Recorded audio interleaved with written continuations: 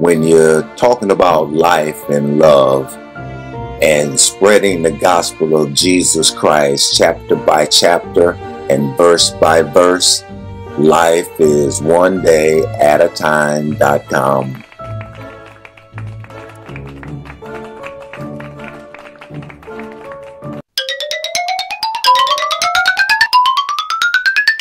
Welcome to Life is One Day at a Time.com.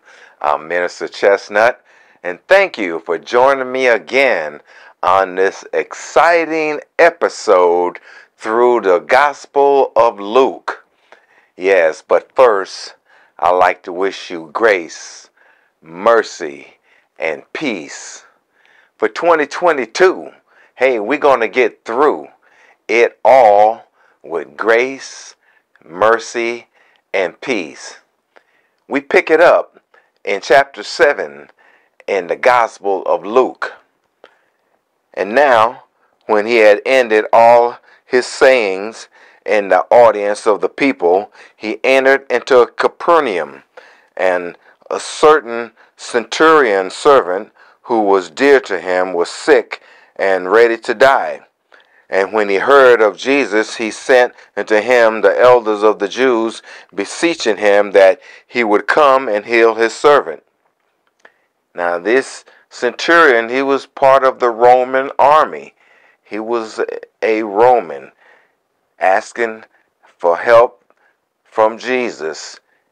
He was a believer. And when they had came to Jesus, they besought him instantly, saying that he was worthy for whom he should do this. For he loveth our nation, and had built us a synagogue. Now Jesus knew of all the synagogues that were in the area, so he knew that he was a good man. Then Jesus went with them. And when he was now not far from the house, the centurion sent his friends to him, saying to him, Lord, trouble not thyself, for I am not worthy that thou should enter under my roof.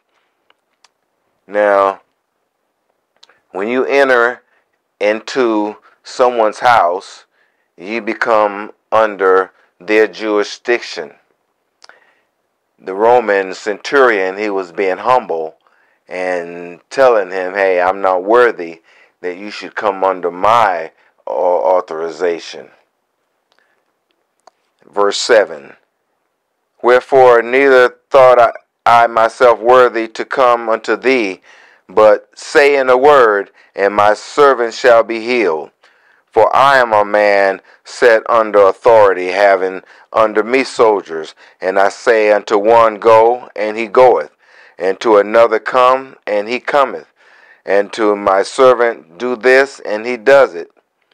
When Jesus heard these things, he marveled at him, and turned around about, and said unto the people that followed him, I say unto you, I have not found such great faith, no, not in Israel. And they that were sent, returning to the house, found his servant whole that had been sick. All Jesus had to do was say a word. He had that authority, power and authority. Verse 11, And when it came to pass, the day after that, he went to a city called Nain, and many of his disciples went with him, and much people. And now when he came nigh to the gate of the city, behold, there was a dead man carried out, the only son of his mother, and she was a widow, and much people of the city was with her. And when the Lord saw her, he had compassion on her, and said unto her, Weep not. Now, you know, all Jesus has to do is say a word. He had compassion on the little old lady. Verse 14, And he came and touched the briar, and they that bare him stood still. The briar, that was like a little wicker coffin or wicker basket that they laid him in. And he said, Young man, I say unto thee, arise. And he that was dead sat up and began to speak. And he delivered him to his mother. And there came fear upon all. And they glorified God, saying that a great prophet is risen up among us, and that God had visited us, his people. And this rumor of him went forth throughout all Judea, and throughout all the region round and about. And the disciples of John showed him of all these things. And John called unto him 2 of his disciples, and sent them to Jesus, saying, Art thou he that should come, or look we for another? Now John was in prison at this time, and so he couldn't see all the different things that Jesus had been doing, because Herod had put him in prison for talking about him and his wife. Verse 20. When the men were coming to him, they said, John Baptist sent us unto thee, saying, Art thou he that should come, or look we for another? And in that same hour he cured many of their infirmities and plagues, and of evil spirits, and unto many that were blind he gave sight. Then Jesus answered and said unto them, Go your way and tell John what things you have seen and heard, how the blind see, the lame walk, the lepers are cleansed, the deaf hear, the dead are raised, to the poor the gospel is preached. And blessed is he whosoever shall not be offended in me. He sent that word back to John to let John know, yes, he is the one that you had been preparing for. You had made the path straight for Jesus to come. Verse 24. And when the messengers of John were departed, he began to speak unto the people concerning John. Went out ye out into the wilderness for to see a reed shaken with the wind. He's talking to the people about what did they expect to see in John the Baptist. But what went ye out for to see? A man clothed in soft raiment? Behold, they which are gorgeous apparel and have lived delicately are in the king's courts. But what went ye out for to see? A prophet? Yea, I say unto you, and much more than a prophet. He's talking about John the Baptist. And this is he of whom is written, Behold, I send my messenger before thy face, which shall prepare thy way before thee. Now, that was quoted in Malachi chapter 3, verse 1. Verse 28. For I say unto you, among those that are born of women, there is none a greater prophet than John the Baptist. But he that is least in the kingdom of God is greater than he. Now that was a flip on words right there, if you catch that. And all the people that heard him and the publicans justified God, being baptized with the baptism of John. But the Pharisees and lawyers rejected the counsel of God against themselves, being not baptized of him. And the Lord said, Wherein then shall I liken the men of this generation, and to what are they like? He's talking about the scribes and the Pharisees, the people who did not get baptized by John. They didn't heed his word. Verse 32, They are like unto children sitting in the marketplace, calling to one another, saying, We have piped unto you, and you have not danced. We have mourned to you, and you have not wept. That's that they were professional mourners. They go to funerals and they mourn, but hey, the people who the funeral was for, they didn't weep. Verse 33, for John the Baptist came neither eating bread nor drinking wine, and you say he had a devil.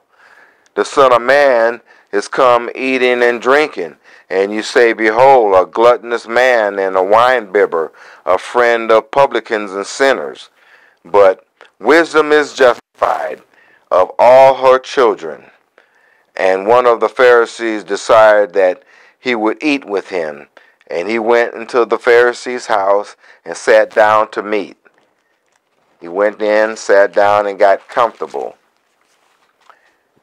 And behold, a certain woman in the city, which was a sinner, when she knew that Jesus sat at meat in the Pharisee's house, brought an alabaster box of ointment, and stood at his feet behind him, and weeping, and began to wash his feet with her tears, and did wipe them with the hairs of her head, and kissed his feet, and anointed them with the ointment.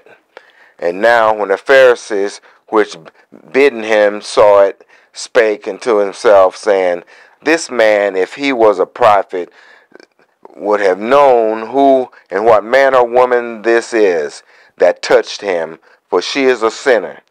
And Jesus answered, said unto him, Simon, I have somewhat to say unto thee. And he said, Master, say on. And there was a certain creditor which had two debtors. One owed 500 pence, and the other 50. And when they had nothing to pay, he frankly forgave them both. Tell me, therefore, which of them will love him most? And Simon answered and said, I suppose that he of whom he forgave the most. And he said unto him, Thou hast rightly judged. And he turned to the woman and said unto Simon, See thou this woman?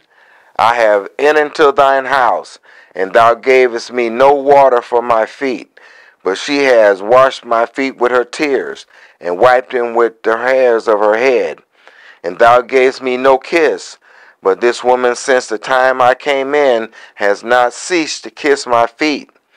And my head with oil did thou not anoint, but this woman has anointed my feet with ointment.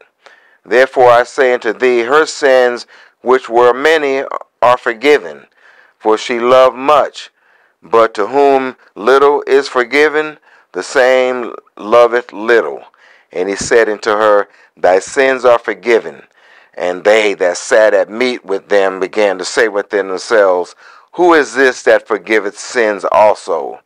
And he said to the woman, Thy faith hath saved thee. Go in peace. Another example of how the scribes and the Pharisees couldn't understand that Jesus was the Son of God, and he had power and authority to forgive sins. He had already proved that earlier with the man with the withered hand on the Sabbath day, that he was Lord of the Sabbath too. Hey, Luke is breaking it down. This is getting real exciting, but I'm out of time.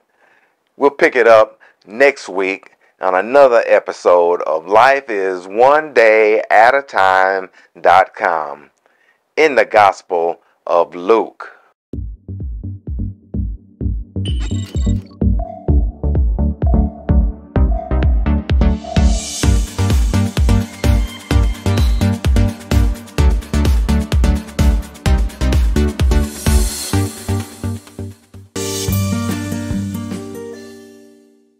How hard is it for everyone everywhere to come together and pray?